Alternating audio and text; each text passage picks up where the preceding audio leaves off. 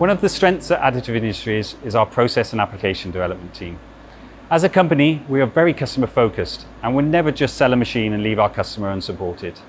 Whether this support is provided through our world-class customer lifecycle team or our P&AD team, helping them develop the process for their part. Combining both the fantastic hardware, the Metal Fab 1, with a process optimized for a part, even in a new material, can be extremely powerful in lowering the cost per part and opening opportunities for new parts that were just not economically viable to be produced in AM before.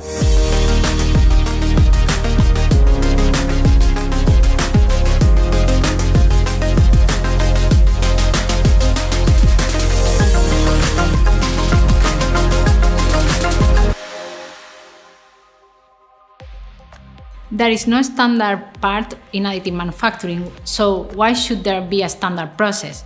So if you want to optimize the process for a specific part or application, we can take care of developing different aspects of the additive manufacturing part value chain for you. That includes design for additive manufacturing, process development, build preparation, powder testing, heat treatment, post-processing, qualification, you name it. Additionally, we can also offer training to your employees if needed. The beauty of this assignment is that the better understanding we get from your needs, the best we can help you to unveil new applications. We can also help if you want to adopt a new material and qualify it for the Metal Fab 1. Hello, I'm Yusuf Geber. I'm Head of Materials and Process Development within Additive Industries, and my main responsibility lies around developing process parameters to achieve the best performance from the Metal Fab 1. The laser powder bed fusion process is a complex manufacturing technology due to the large number of variables involved in consolidating the material as well as creating the geometry at the same time. These variables can be split into two categories: machine variables. These are vital set points that define the conditions under which a material is processed. For example, the type of inner gas use, gas flow rate, oxygen content, and build plate temperature. The second set of variables are process variables, which basically define the amount of energy applied to the powder bed and the manner with which this energy is applied. Mastering both machine and process variables enables us to create parts that are fully dense at excellent productivity rates, but more importantly, with a tailored microstructure for optimal performance for the end-use application. This really is the primary function of our process team, and here's a snapshot of how we do it. We follow 9 process readiness levels. PRL 1 and 2 are entry maturity levels focused on understanding the material to be processed and the requirements of the end-use application. This can be a multitude of things. Fatigue performance is an example, very high productivity is another, and often it's both. And it's very important to define what we're aiming for from the very beginning.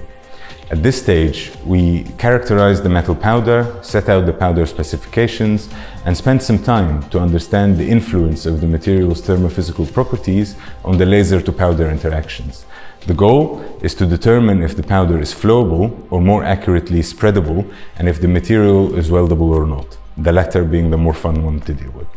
At process readiness levels 3 and 4, we start combining our statistical know-how with our process knowledge to set up smart design of experiments that are representative of the quadratic interactions between the process variables involved.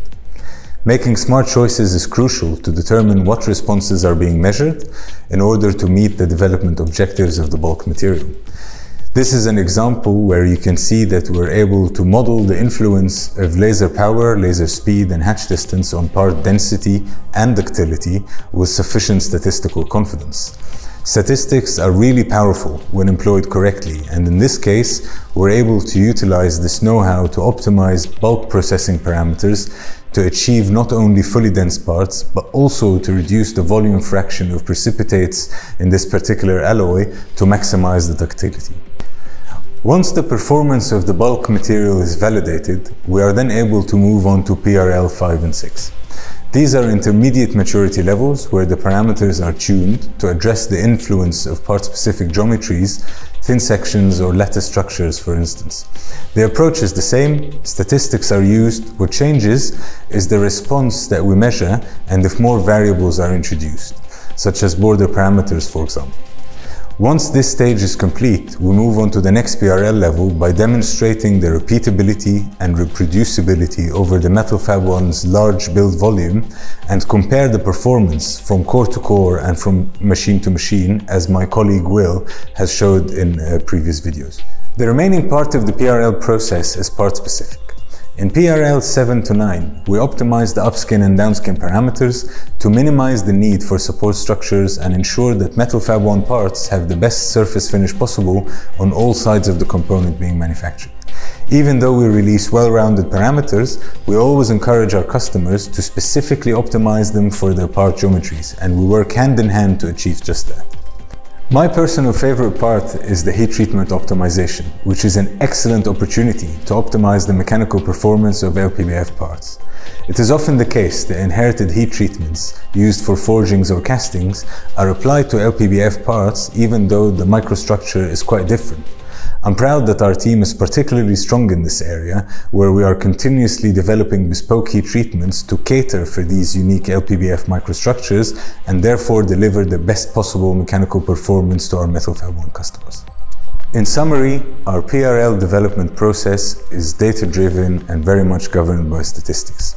But the secret to making this process work is using a well-designed system which is robust and that allows for stable processing conditions throughout the whole build volume. These stable processing conditions mean that statistical uncertainties encountered during various PRL levels are sufficiently low, which allows us to optimize and tune the processing parameters with ease in a scientific manner. If you'd like to learn more, we'd love to talk to you. Please get in touch with our P&AD team. Hello, my name is Navjeevan Sandhu. I am the lead process and application development in Additive Industries, North America. To help ensure quality and consistency, not only the Metal Fab 1, but also the wider industry as a whole, Additive Industries works very closely with the development of standards. We have been following standards that have been created or in development by ISO or ASTM. From mechanical properties, design for additive manufacturing, CAD file creation, equipment fitness, such as factory acceptance test, site acceptance test, machine calibration, and last but not the least, process control, which includes part inspection, witness coupon testing, build monitoring and build log, machining, and final inspection. As you can see, we are trying to help ensure quality and consistency of not only the Metal Fab 1, but also the wider industry as a whole. Thank you. Hi, my name is Christoph Hansen and I'm Director of Technology and Innovation at Sauber Engineering. In this role, I'm responsible for all additive manufacturing activities within the Sauber Group. The fact that Additive Industries offers us open platform systems, it allows us to develop the laser parameters to its need. Obviously, one of our most advanced applications is the race car itself. Therefore, we develop different laser parameters for different car parts, such as crash parts and fatigue-loaded parts. Another important application for additive manufacturing is the development of our race car in the wind tunnel. For this use, we produce hundreds of parts which are going to be tested in the wind tunnel in aluminium. For this use, we have to develop special laser parameter set in order to speed up the process to be competitive and produce parts in a short time. Furthermore, we provide our technology in terms of 3D printing to the bright industry. Therefore, we have the ability with these open systems to develop the process to the need of the customer.